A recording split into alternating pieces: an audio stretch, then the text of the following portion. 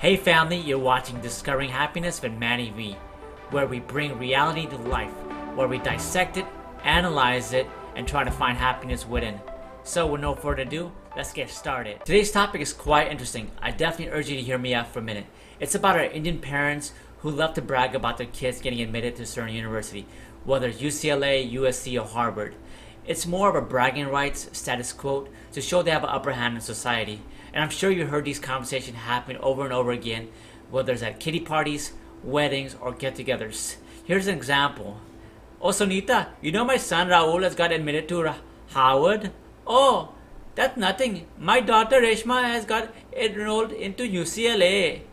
As you can see, the back and forth bickering where it never ends, more of an upper hand, and also kind of unhealthy. So we're going to dive deep and talk about the pros and cons if some of these students, kids, are even college material to go to such high-end university, and also see if there's an alternative for schooling for them.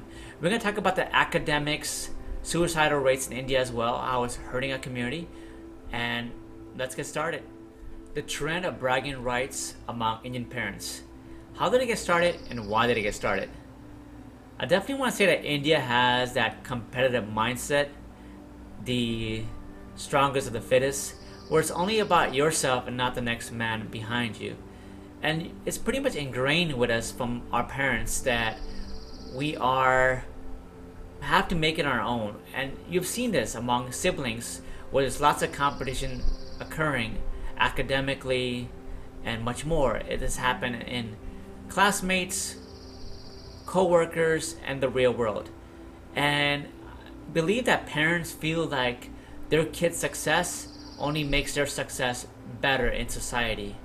And you can see a lot of parents are very pressured for their kids to be good at certain sports, certain academics, or certain things they should be doing in life, career-wise. And it could definitely take a toll on kids these days as far as the pressure is concerned. These types of eruptions has even gone down to social media, where certain parents will brag about their kids or recognize their kids' achievements on WhatsApp or Facebook. And there's lots of bickering behind it where it never ends. It's unhealthy and it's really not good for society.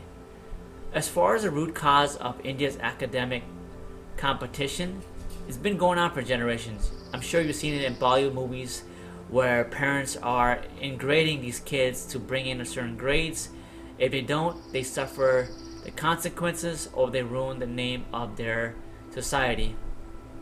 And it's been going on for generations and there's lots of pressure involved with it.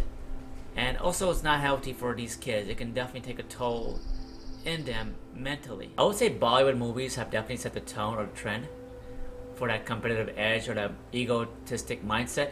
And I'm sure you've seen it in a lot of these movies where parents will be on stage bragging about their kids' achievements or academics in many ways. And it's more of the bragness about their own insecurity, and they feel by showing who they are, they can fulfill some of those loopholes. And it's actually happening in our society as we speak today, with a lot of Indian parents bragging about their kids in so many ways. It's more of that insecurity about who they are, their own success, but they could fill that gap with their own kids' success in many ways somehow. And I just feel it's a wrong way to set the tone, and there's definitely alternative methods instead of doing it that particular way. I also want to talk to you about a particular topic that's actually affecting a lot of the Indians in India, where parents are buying their admission in certain university for their kids, especially kids that have low score grades. And I want to say this to the parents out there: where's the integrity doing that? How do you actually sleep at night when you know you're doing something wrong? As far as the kids is concerned, it's definitely putting them more pressure to follow a different career path. Perhaps these kids don't want to become just like you, a doctor or lawyer. Maybe they want to follow their own path and become leaders instead of followers. I would say that where's the choice between that, and why is there an obligation for these kids to go to such a high university when they might not even be college material? There's an example I want to give you guys out there. There was actually dozens of celebrity college admission scandals from celebrities in the U.S. I'm sure you heard of Lori Loughlin. She actually paid $500,000 to bribe college admissions to alter her daughter's test scores just to get admitted to USC. These celebrities feel they need to fulfill the status quo or their inner circle to show that their kid actually went to a high elite schools.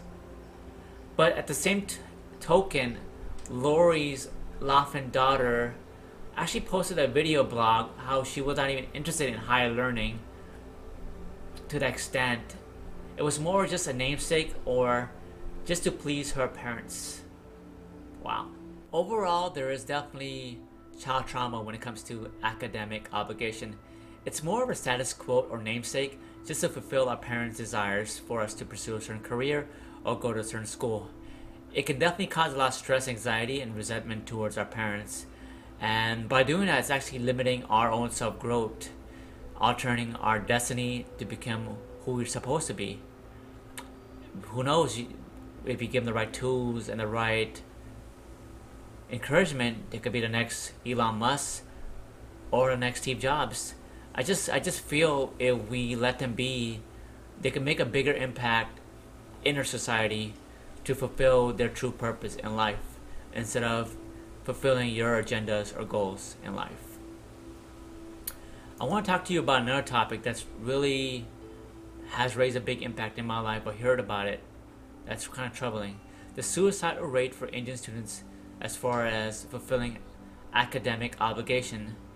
Believe it or not, in India, it has the highest suicidal rate from age 15 to 29. And most of it is caused by exam stress and also receiving low marks from an exam.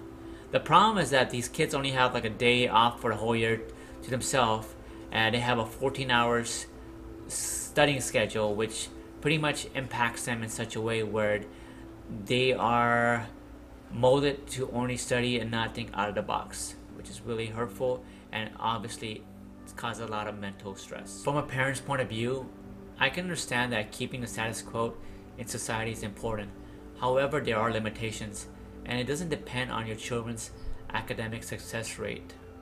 I would say, for the most part, if you want to brag, try to brag about your success or what you want to fulfill in life in the next 3 to 4 years, whether it's a career, whether it's a goal, whether it's a dream. Try to work on yourself a little bit more instead of just depending on your kid's success as far as bragging is concerned. I can understand that you want to ensure that your child's future is successful without any struggles or hardship. However, you don't want to hand out everything to your child. It just leads to resentment and it doesn't lead to any success for them to grow as a human being. You want them to fail a little bit, struggle a little bit, and that's how they can define their motive and also make a bigger impact in society. I would say explore with your child their innovations and support their passion and see what they want to fulfill in their life for a better tomorrow. As far as an alternative university, I would just say that some kids are just not college materials. I mean, just look at the social media influencer today, how successful they are and what the digital marketing is bringing to the table. I would say there's also trade schools and community college out there for kids that don't want to seek university. There's a lot of technical skill jobs out there that can make a big impact in society. And for those that want to become entrepreneurs, there's always networking, startup, where they can get their feet wet and see where their desires can end up in life. Also, for those that want to uplift their skills, there are clubs out there to help you with your public speaking skills, such as Toastmasters, and there are a lot of online courses and classes that can help define or shape your skills that you want to use towards life. So with that said, there's lots of alternative ways to better yourself. Just find the happiness within. There's not always going to be a way to desire perfection.